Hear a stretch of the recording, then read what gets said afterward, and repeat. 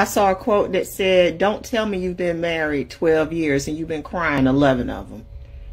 And that's my attitude to a lot of people that be like, stay married. In my world, if I had to choose between having a husband and being a trailblazer, trendsetter, and mentor,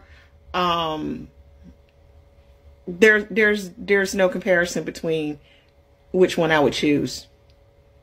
So y'all sitting on here always acting like somehow being married is an accomplishment when you're getting your ass beat, when your husband is out there cheating on you, starting whole other families.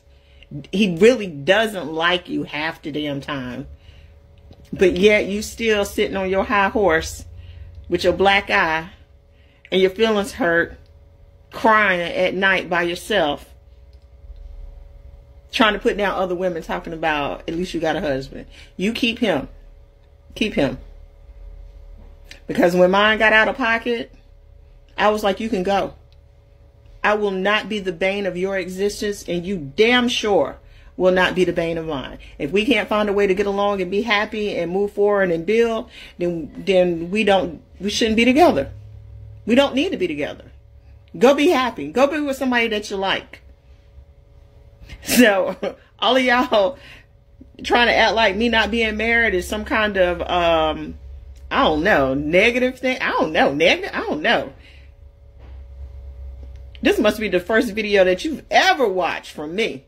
Because anybody that knows me knows that my ex-husband and his decisions set me up to be the person that I am now. And I'll take this life any day over the marriage that I was in. And I had a really good marriage. I want to be clear about that part. We had a really good marriage for the vast majority of the time that we were married.